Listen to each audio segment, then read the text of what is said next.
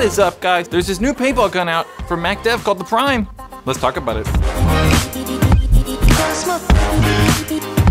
Prime is MacDev's new flagship spool valve gun, a follow-up to the Clone 5. The Prime, for the most part, is a whole new paintball gun. They've changed the bolt, the solenoid, the board, the trigger, the on-off, yeah, that stuff. For the most part, yeah, a whole new paintball gun. It still has the same regulator, barrel, feed neck, minor things. So you're thinking about buying a Prime. What do you actually get when you buy one?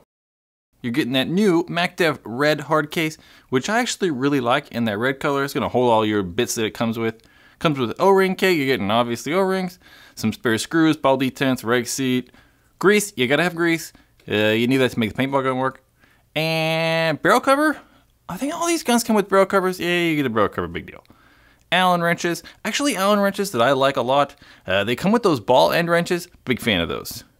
The Shift 2 barrel kit, you're gonna get a 685 insert, 693 insert, and the barrel tip that's gonna end up making the Shift 2 kit 14 inches. That'll come out of there eventually. Ooh, there we go, there's the barrel back. Barrel back. You getting a manual? Yeah, manual, tell you that just velocity, basic troubleshooting stuff, and Prime finally. Yep, there's your Prime. There's your new paintball gun. So let's get like some little teeny feature stuff out of the way and then get to the meat of this review thing. All the MacDev guns for the past couple years, at least the high-end guns, have all been coming with that color OLED screen. It looks really nice, it's super clear. Big fan of the colors. It just kind of makes stuff a little bit easier to pick out rather than just having like that monochrome or just like that one colored screen. I really like it. Screen's really nice. Still comes with lever feed neck. It works really nice. It's a lever feed neck. It works. They've also switched up the on-off. They're no longer having that twist knob on-off. They're going to that lever system, which works well. The previous MacDev on-offs had a few issues, so it's good to see that change, going to that lever system, kind of like the Vanquish is doing, the dangerous power guns. That's all that can come to mind. Lever on-off, improvement. So picking up the Prime right away, you know it's a MacDev gun. It still has that same feel and those same ergonomics, like the same length as the Clone did or the Cyborg 6, has that very familiar MacDev feel. I really like that. I like the way the Prime feels. I like the way the Clone felt, and I like the way the Cyborg 6 felt. I like that length. I think it's like the perfect mix of like length and shortness. Maybe not length and shortness, maybe just like length. One of the things that I've liked about the newer MacDev guns, the Prime included, is the distance between like the trigger and the back of the trigger frame. So like that distance right there where your hand's actually going. It's a little bit longer, that distance is a little bit longer than like other paintball guns, so it just feels good when I hold it. Although I do have big hands, probably bigger than most, so some of you guys might find that the trigger area is a little bit too big, but ergonomically I like that feel. That whole feeling, ergonomics, that length and then that trigger distance, it's kind of all preference. So it's hard to say that like ergonomics, oh, they're the best, because it really is to each his own, right? You might like it, I might hate it. It's really just kind of a preference thing. MacDev have also gotten a lot of flack over the foregrip and the trigger frame grips. We've just gotten really used to all this rubber on these paintball guns. Like take for instance the Planet Eclipse CS 1.5 and the Dye DSR. Both of those use very soft rubber on the trigger frame and foregrip, so really all the contact points your hands are making are on soft rubber. And then MacDev have gone like the other route with the Prime. It still has that like rubberish kind of like foregrip and trigger frame area, but it's really, really hard. The grips are rubber, but like if you didn't really pay attention, you'd just think they were hard plastic. I don't think that's a problem though, because over the course of me playing with it, it's not like my hands were slipping around or anything. So yeah, it's not soft rubber like you'd find on like that DSR or CS 1.5, but it didn't really matter. My hands weren't moving around. MacDev have also made the grips kind of like sit inside the trigger frame a little bit to kind of like help eliminate paint or water from getting into the frame. So you have like a little lip on the outside of the trigger frame, and then the grips kind of like sit inside that lip to try to like eliminate, yeah, water and paint from getting in. And then they kind of snap into place. There's a very satisfying click and like snap when the grips are actually in place. Listen to it. Yeah, the grips aren't soft rubber, which is definitely a departure from all the other high-end guns, so it's a little bit weird and people don't like it, but I don't think it matters really. So yeah, I played with this gun all day this past weekend, shot 2 cases of paint, and it shot good. It wasn't like awesome, there's no like revelation, I didn't like collapse in like excitement.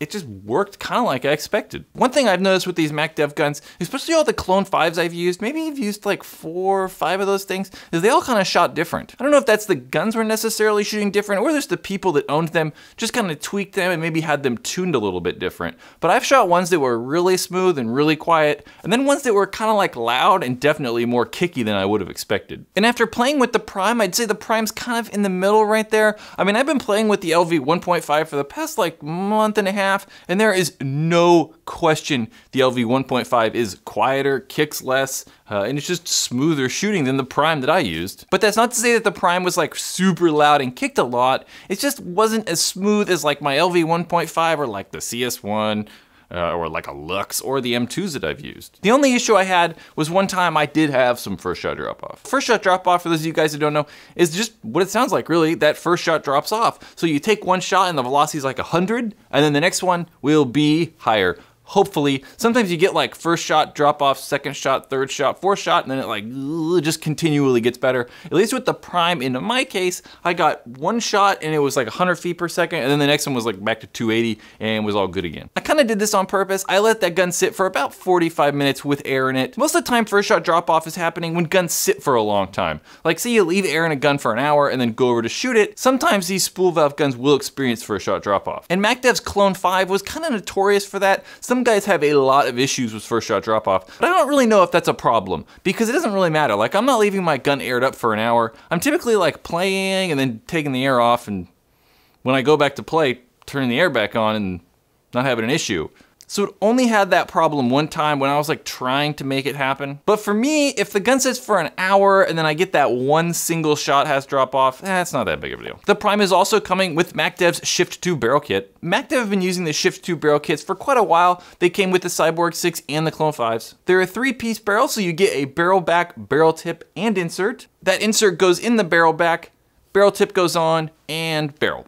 I like the shift kits, they're good. I mean, they're barrels. If you watch this channel often, you know that I'm not like crazy hype on the barrel train. So barrels are barrels to me. Typically you use good paintballs, guns shoot straight. One thing I don't like about the MacDev guns, and the Prime's no exception to that, is the way they sound. They have this weird like tingy, like pingy noise when they shoot. So the shooting video I did that you can find right up there, it doesn't really show up in that video. It just sounds like it's shooting. You might be able to hear it slightly, but it's not really there. But it's just like a ting, ting, ting. I mean, it's not that bad, I'm obviously exaggerating, but there's a definite ting or ping in comparison to pretty much all other paintball guns. Doesn't matter where you got a G-Tech or like a M2 or like a Tippmann 98. The MacDev guns just ping and pong. I don't know, it's weird. The Prime is also coming with MacDev's new Infinity drivetrain bolt system. The Infinity drive works at the very low 100 PSI, is super easy to take apart, and then there's only a few O-rings that actually need greasing or like regular maintenance. MacDev are also claiming that the Infinity drive is on par with other high-end spool valve guns as far as reliability goes, but it's kind of hard for me to test that right. Like I said, I only shot about 2 cases of paint with it. I think to get a real reliability test, we need to get about like 30 to like 40,000 shots on a gun to see how reliable it actually was. But when I was using it, I really only had that one first shot drop off issue, and I kind of like forced it, but didn't have any velocity problems. Like the velocity was consistent all the time, shot perfect.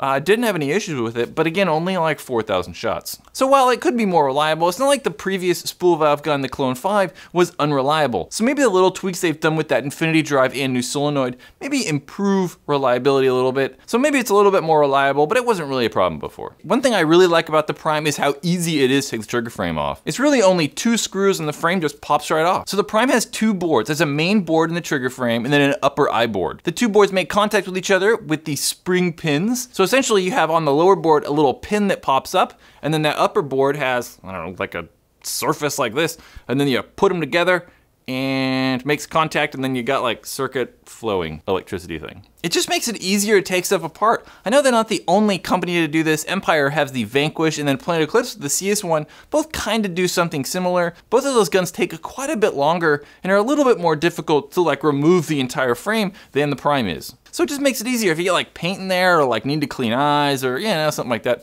It just makes it a lot easier and quicker. So this is the like conclusion part of this, whether I say it's worth it, if it's not worth it, just my like overall thoughts on the Prime. My main problem with MacDev is their guns don't feel like they're worth the price that they're asking. And that Prime is no exception to that. The Prime's a $1,400 paintball gun and it just doesn't seem like it's worth $1,400. The guns from like DLX, Field 1, Empire, Planet Eclipse, or Die just kind of like feel better. They just feel like better products. They just feel more premium. Like the anodizing feels better, the finish feels better, the materials feel better. They just feel like better put together products. And when I'm paying that $1,400 for a paintball gun, I want it to feel like it's premium. But there's no single thing that I can like point out on the MacDev guns that like make them feel cheaper. I kind of feel like it's a combination of things. It's the cuts on the body, the finish on the body, the anodizing kind of just rolls all together and then just doesn't make the gun feel as nice. Bad? I think it's just the price. I think $1,400 is just too much money. If they could come in at like $900 and compete with the Shocker XLS or like the G-Tech 160R,